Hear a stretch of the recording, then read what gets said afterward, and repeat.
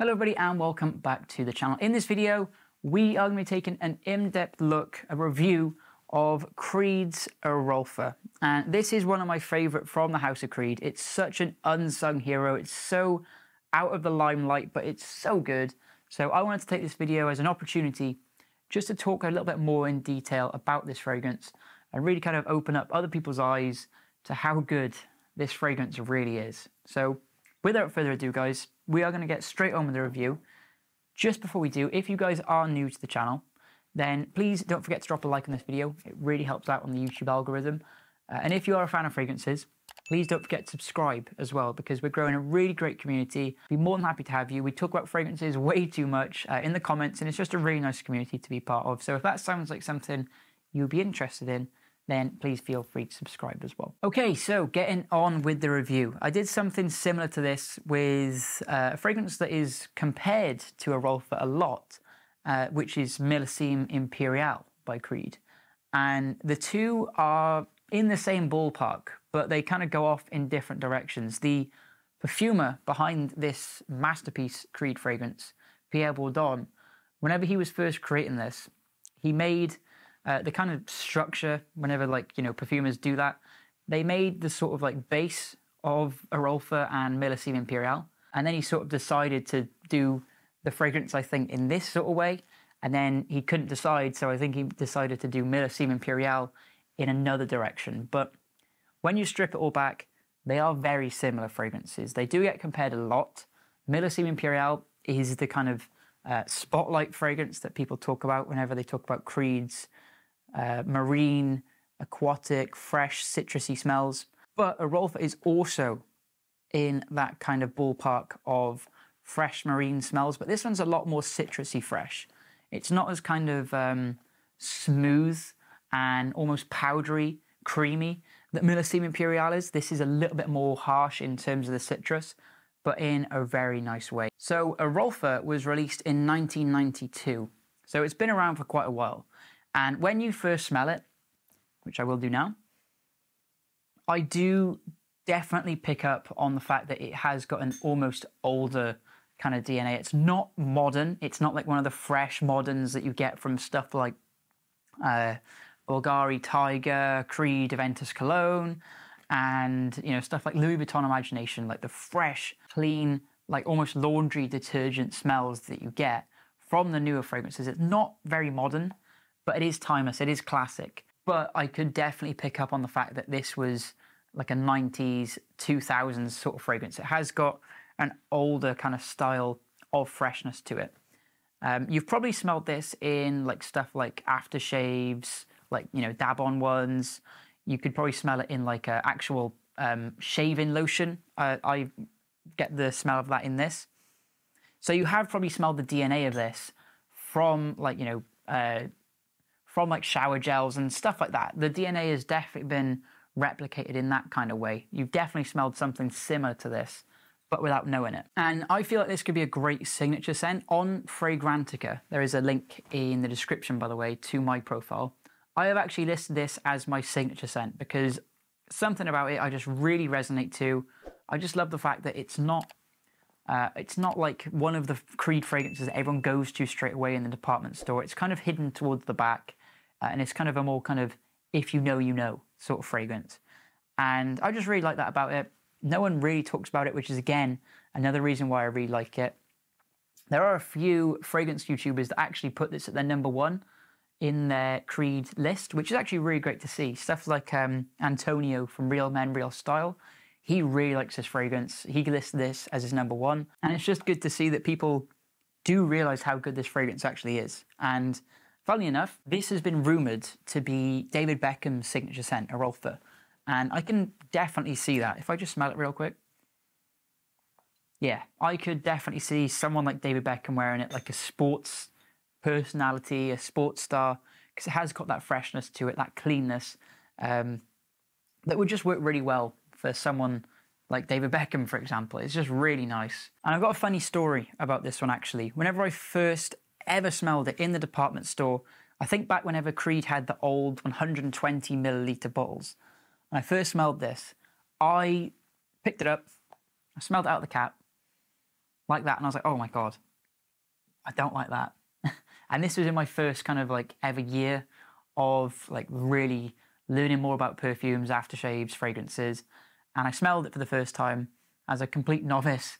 My nose was untrained, and I just put the cap back on and just put it back down, because I thought whenever I first smelled Erolfa that it smelled like urine, it smelled like wee, it had an off sort of smell to it.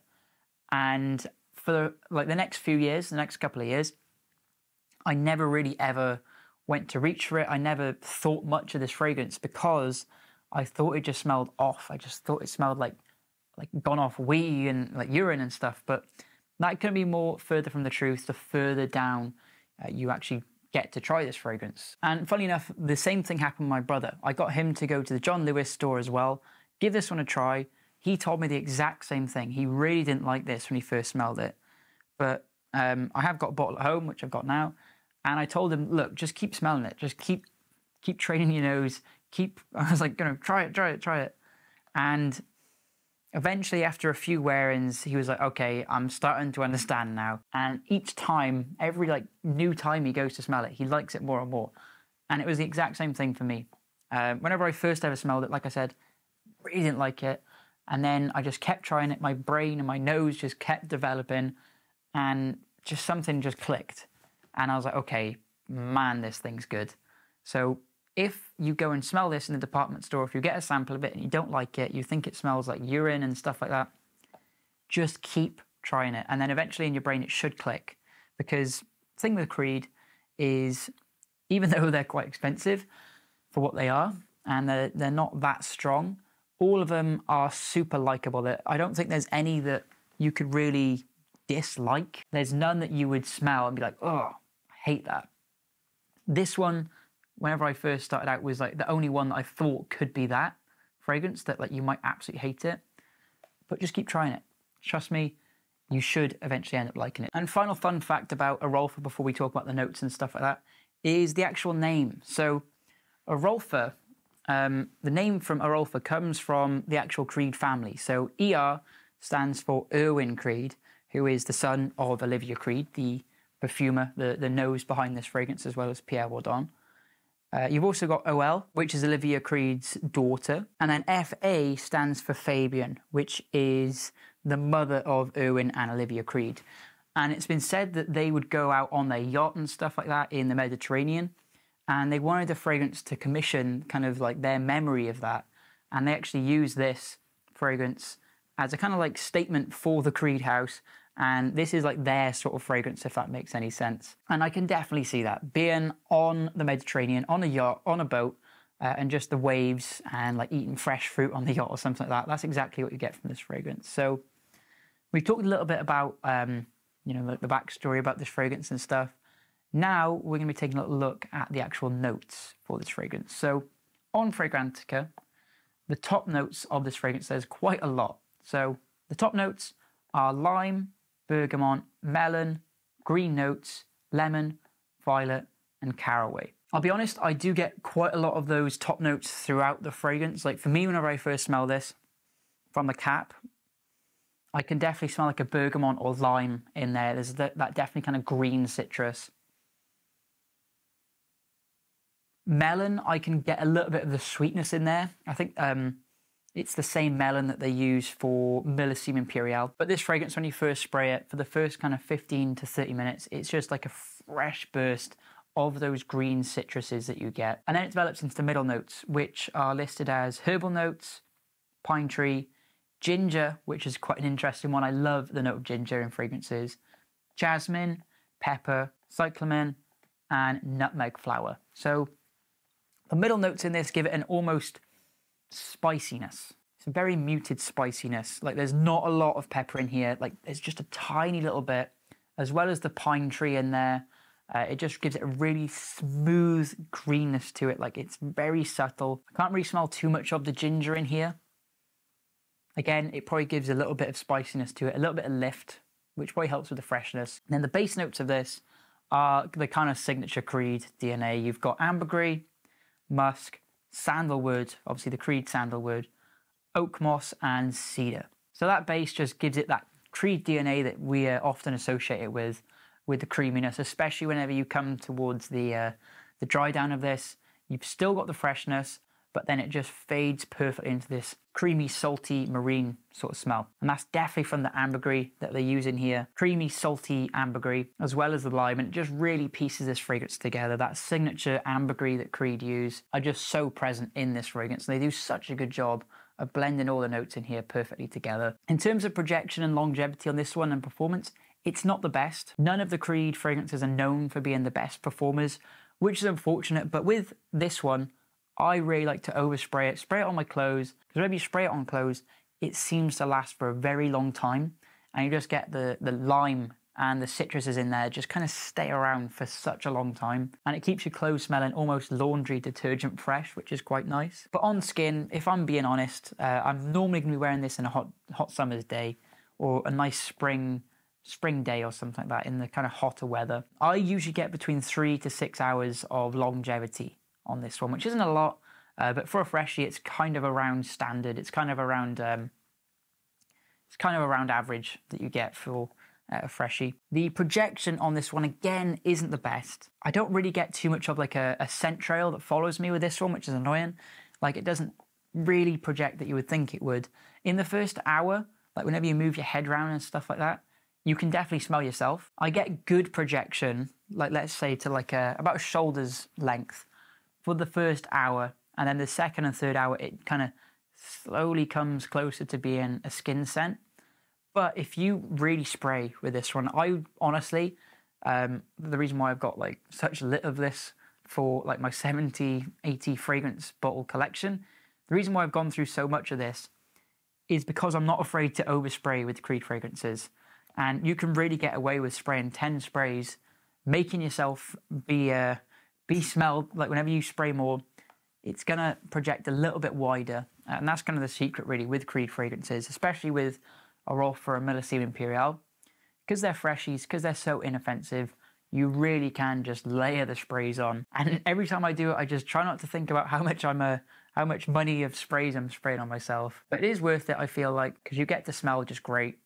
Of Erolfa. If you feel like you're not smelling it anymore, just respray it and you've got another extra kind of hour to 2 hour burst of this fragrance. I know it sucks, especially with the price of this thing, but it's just what's got to be done really with this fragrance. In terms of the gender of this fragrance, I can definitely see it being more manly. I wouldn't say it's unisex. I can definitely see this as a more sort of traditional manly smell. I don't really feel like I could see a woman pulling this off. There is that, with the spiciness in here, it does give it a manly touch. I feel like if they put more of a focus on the citrus and like sandalwood note in here, this could be more of a unisex fragrance. But yeah, this is definitely a more manly smell. In terms of a price for what you get, this is more on the expensive side.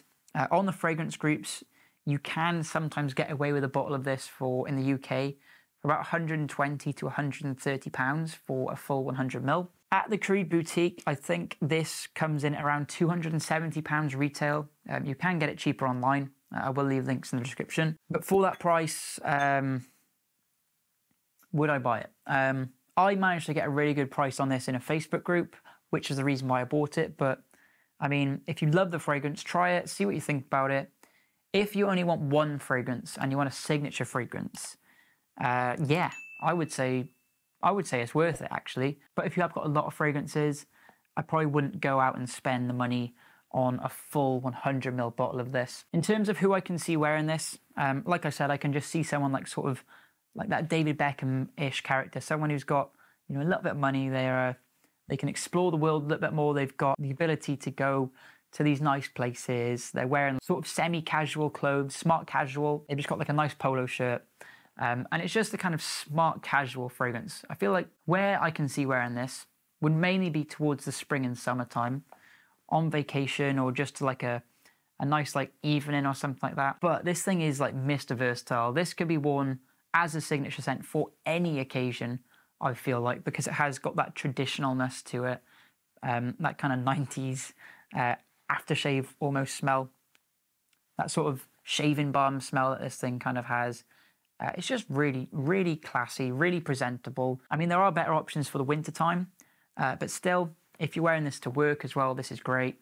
If you're wearing this on a date, don't feel like anyone else will be smelling like you.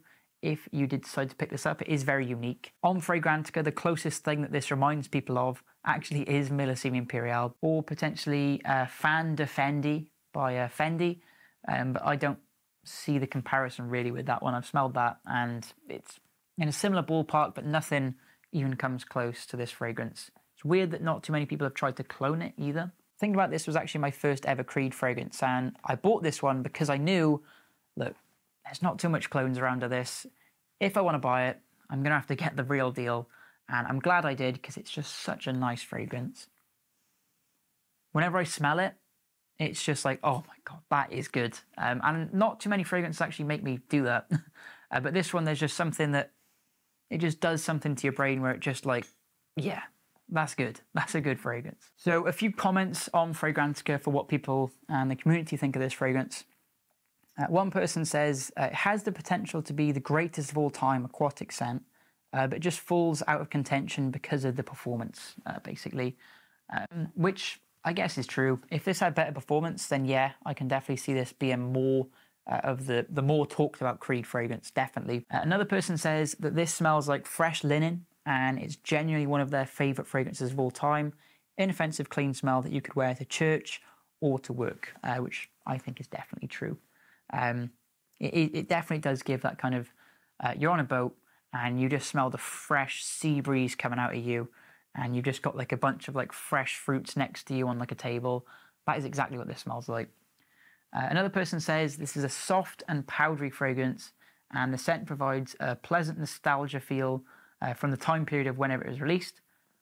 But there is a fecal note in this fragrance that ruins it for me, which could be a little bit like what I was saying, where it gives that kind of urine smell, which could be from the citrus in here just kind of not mixing well, or just like there's like a part in people's brain that just kind of gives it an off smell, which I definitely got whenever I first smelled it. Which is why this is a really weird fragrance. Like, if you like it, then you love it. But if you don't like it, then you're really going to try and put it aside and not try it again. Which is why it's a weird one. Whenever other people smell this on you, they don't get that. But whenever you smell it really close, you do sometimes get that smell. But in the air, it's just fresh sea breeze.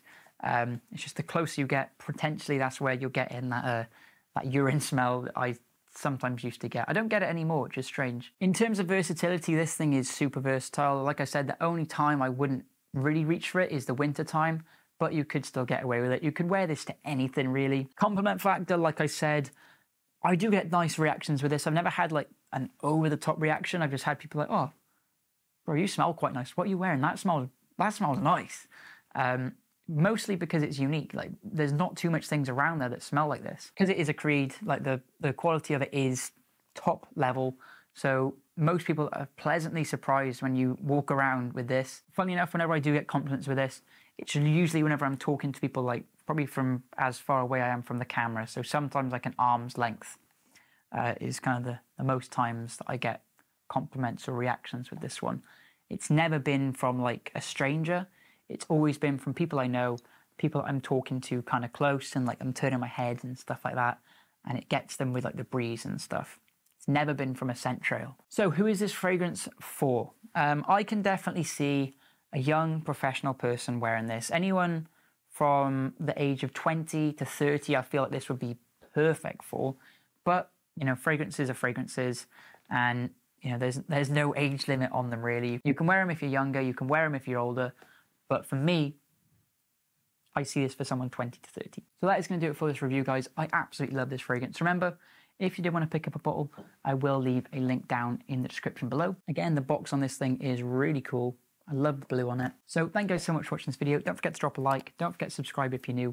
If you guys want to learn how to decant fragrances and actually grow a fragrance really quickly, if you want to learn more about fragrance decanting, I will leave a link in the description. It teaches you everything there is to know about growing a collection without spending too much money. If you're interested, it's only £10 and it teaches you absolutely everything. With that said, guys, thank you so much for watching this one, and I'll see you all in the next video. Goodbye.